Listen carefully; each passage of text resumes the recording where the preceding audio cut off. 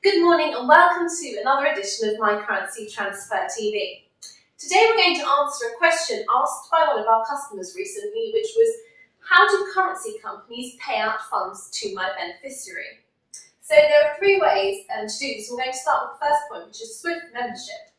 Most large reputable currency brokers are members of SWIFT. This stands for the Society for Worldwide Interbank Financial Telecommunication. It's the world's largest domestic and international payment system that's used in the financial markets to make payments between accounts fast, securely and safely. So check your currency company has SWIFT connectivity. Typically, you will book a rate with a currency broker and be issued with a trade notification. Most brokers accept bank transfer payment via CHAPS, BACS or telegraphic transfer. It's important to note that most non-bank currency companies do not accept cash or funds from third parties. Those that do accept payment from third parties will need to verify the source, and this is for anti-money laundering reasons. So that's SWIFT membership. So the second point would be same-day or 24 hours later transfer.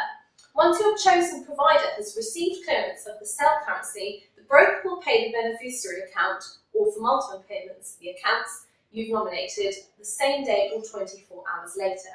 With some non-bank foreign exchange brokers, you can track the progress of your payment or receive an email or PDF to confirm that the payment has gone through.